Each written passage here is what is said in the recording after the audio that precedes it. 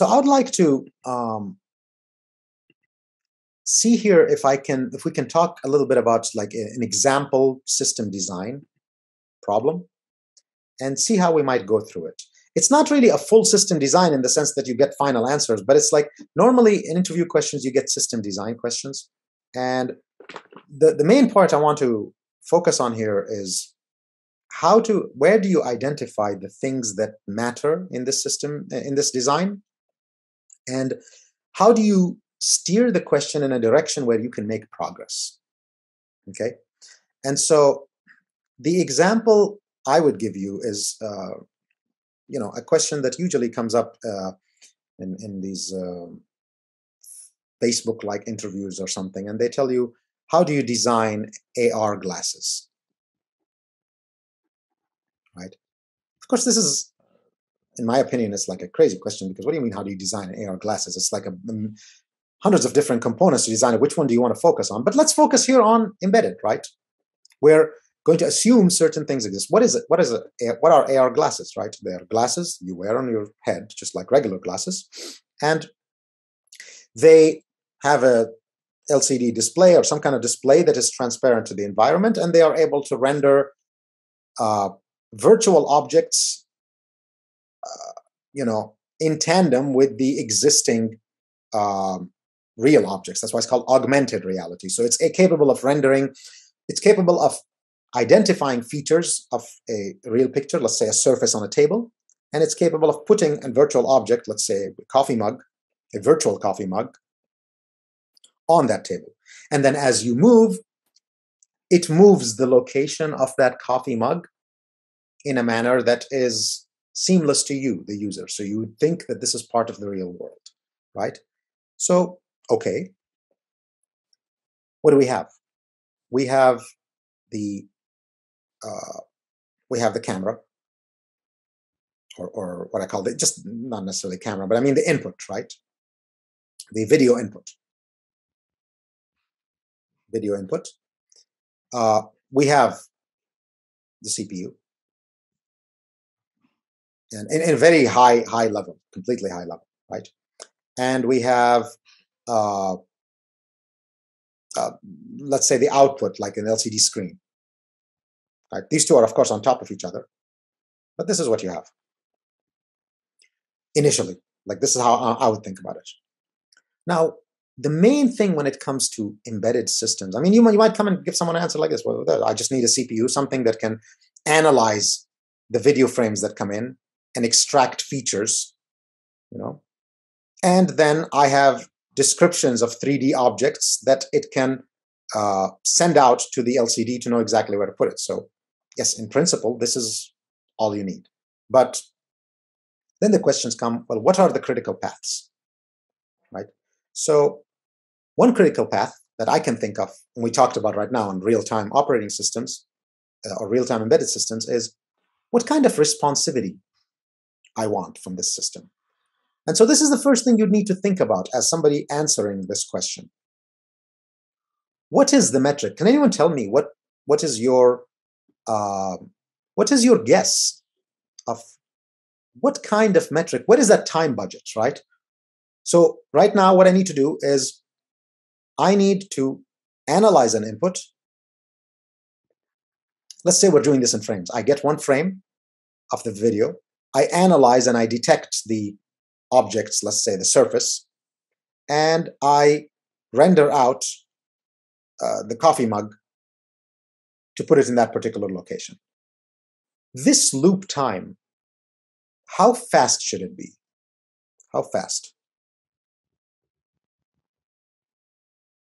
I mean, that's one way of looking at this. Like, we are trying to make sure that I can analyze the content and provide the output fast enough. Well, what's fast enough? Any thoughts?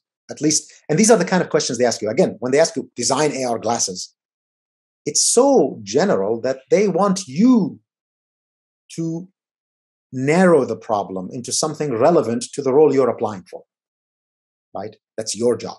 They don't actually mean go design the whole AR glasses.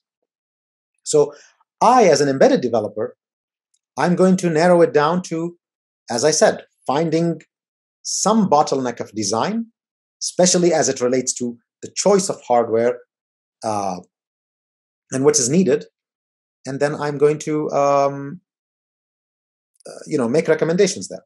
So what would you think is what is the main metric? The main metric to me is that when I move, for this to be a proper augmented reality experience, it needs to be responsive enough when I move my head, right?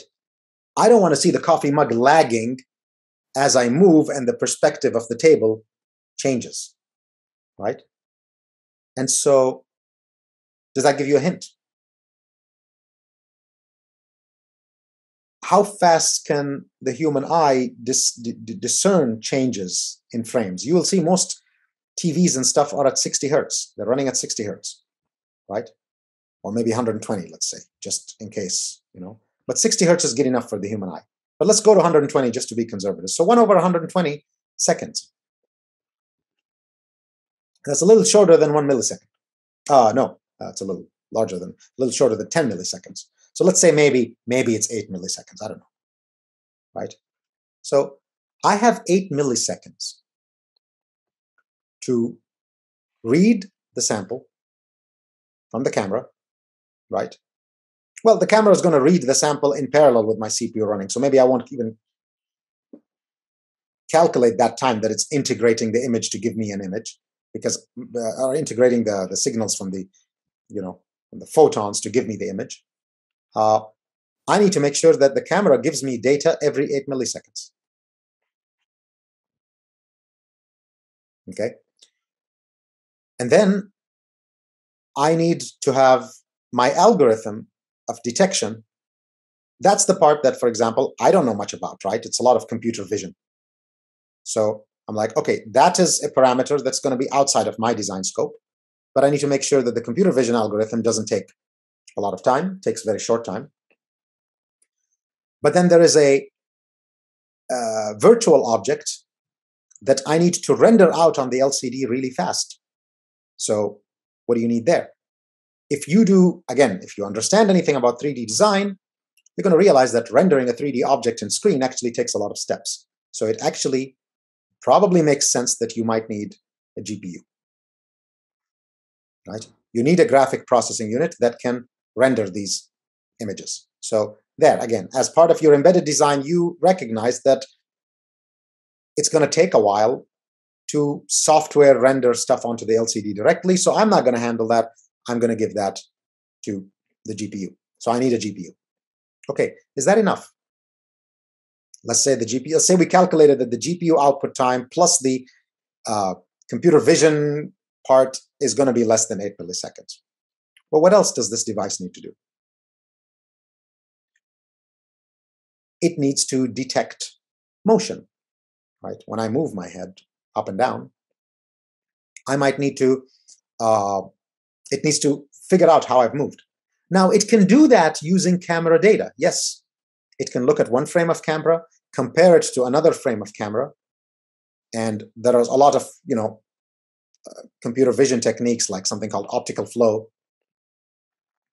that will estimate in which direction did I move, and that will allow it to calculate in which direction the 3D object needs to be placed so that it can remain on top of that table.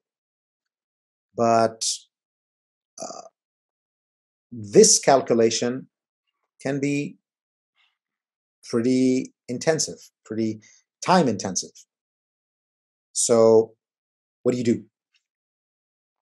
Any thoughts on what you can do?